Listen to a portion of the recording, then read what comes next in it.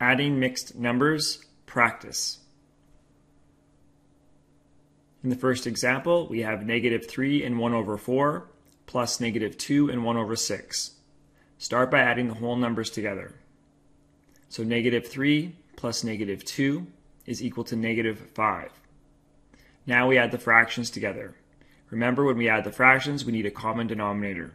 A common denominator to 4 and 6 will be 12. So 4 times 3 is equal to 12. Multiply the numerator by 3, so negative 1 times 3 is negative 3. 6 times 2 is equal to 12. And then negative 1 times 2 is negative 2. Now that we have a common denominator, we can add the fractions together.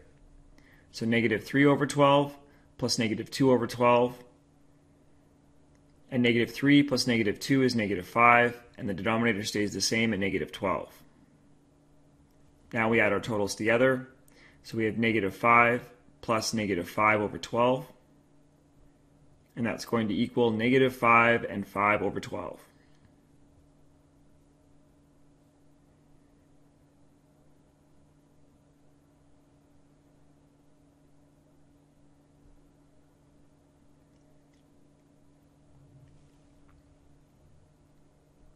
For the next example, we have 1 and 4 over 7 plus negative 5 and 2 over 3.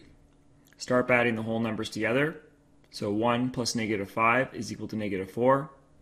Now we add the fractions. Remember, when adding the fractions, we need a common denominator, which will be 21. So 7 times 3 is 21. And 4 times 3 is going to be 12. 3 times 7 is going to be 21. So multiply the numerator by 7. So negative 2 times 7 is negative 14. Now we can add the fractions because we have a common denominator.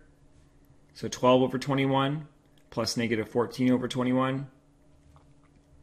Negative 14 plus 12 is going to be negative 2, and that's going to be over the denominator of 21. So the answer is negative 2 over 21.